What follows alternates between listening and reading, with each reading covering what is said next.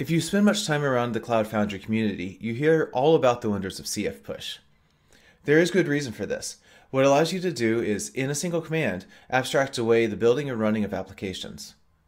In this single command, it uploads your code, builds, containerizes, and runs it. It also sets up any routing and connects to any services that it needs. This simple graphic shows the steps needed to build a container and deploy it in a typical Kubernetes environment. While you can obviously automate much of this yourself, it's error-prone and costly to maintain. To give you an idea of how CF Push simplifies this process, I'm going to run through 3 examples of how to use it to deploy a very simple Node application. The first is just a simple CF Push from the command line. To use any of these, all you need is an app manifest. Here are the contents of mine. Basically, it just says, here's an application, and its name is Hello World Node. So it can be as simple as just these 2 lines stating the name, or it can be as complicated as needed. My app is a pretty basic Node.js application, so this manifest can be simple again. Just to show you what is in this application, the only dependency that I have is Express. There aren't any extra dependencies that you need for Cloud Foundry from Node. So let's run CF Push and see what happens. So first thing that it does is that it pulls the name and sets up a route with that application based on the application's name. Then it goes ahead and uploads the files to Cloud Foundry, and then it starts working on, it pushes over to the build pack. If you caught that, I'll scroll up real fast. It automatically knew that we were using the Node.js build pack. That's based on the package.json. So build packs give you a very easy way to simplify your deployment or your building of your packages.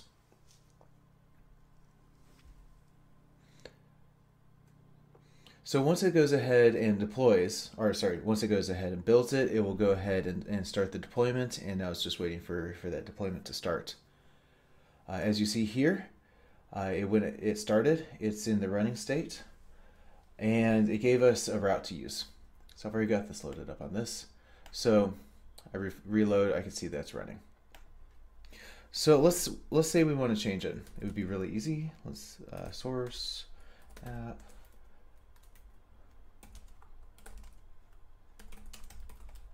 And we add that in. So all we need to do is push again. Again, uploads the files. It goes through all the same steps. As soon as it gives us the complete, I'll reload the page and we'll see what changed.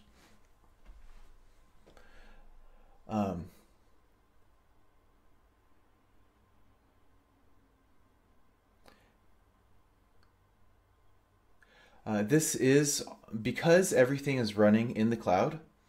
This is much easier than having to figure out like weird SSH piping to be able to run, especially if you're building the part that you're building is kind of a middle section in a larger ecosystem. A lot of times those can be very hard to break apart and actually be able to have running on your own development laptop. So this gives you a way that you don't have to worry about that. You don't have to worry about the parts that you can't really mock up or run in a local development environment. So that finished, so let's go ahead and reload. You can see that change took. So the next is through Stratos. So Stratos is a UI that is built for Cloud Foundry and Kubernetes. As you see, actually, I'll back up. As you see, it sees that our new app is there. For the sake of this demo, I'm going to go ahead and delete it, just so that we've got a clean way to deploy from. Okay, so that's deleted. So to create a new application, we would go up here. My application is hosted in GitLab right now.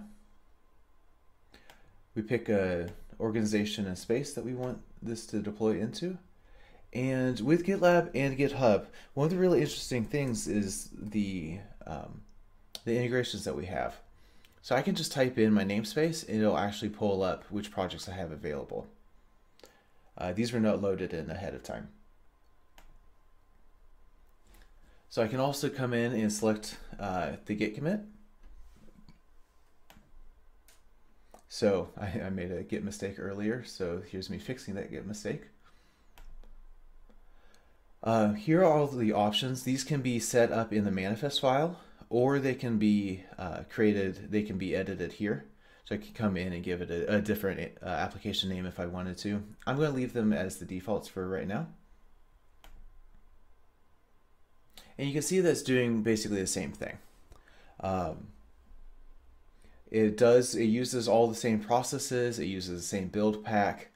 Really the benefit to using Stratos is that you get a little bit more of a pull system. So it gives you some control from your administration to be able to pull new versions of applications as you want, rather than having your developers push new packages all the time. The benefits really depend on how you work as a team internally, and also the application that you're developing. You can see that this is coming up, and yep, now we're running. So I can go to the application summary. You can see that deployed and it's online. We've got 1 of 1 running. You can do this even after but I'm going to go ahead and spin up 2 instances. You can see that it starts here. Stratos is a fantastic tool for managing your Cloud Foundry applications. So the third way that I want to show how to install is really just a riff on the CF push. And it's just to build the CF push into your own CI/CD pipelines. I believe that this gives the best of both worlds, as well as opens up some interesting options for workflows. So let's look at a sample pipeline that I built just to show what could be done. So I'm just showing what I did in GitLab. It doesn't have to be GitLab. It could be Jenkins. It could be Circle CI. It could be whatever your own homegrown solution. But here's what I built. Basically, I just have this push step, which just runs in a container that has the CF CLI installed into it, and it just sets up the API and then just runs CF push. It's just that easy. So the whole idea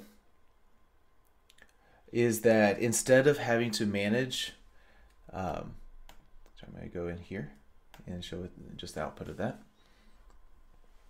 Yeah, so instead of having to manage the huge amount of YAML files for the services, for the route, for the ingress, for the deployments that you need, as well as any external services and making sure that those are routable, you don't have to manage that yourself. You don't have to worry about if something changes, if your application changes. If say you've got 200 or 300 of these applications, if you're really going the microservice route and you've got teams all over the place developing their own applications, you don't have to worry about if you want to make a change to the pipeline or how things are done kind of at a higher level. You don't have to have every single team make that change. You can make it in a more central place. And it really just gives you a huge amount of flexibility. And just in general, the beauty of SUSE Cloud Application Platform and the way we've built Cloud Foundry on top of Kubernetes is just really geared around giving you that flexibility and the ease of use. So hopefully these ideas are interesting, and thank you for watching.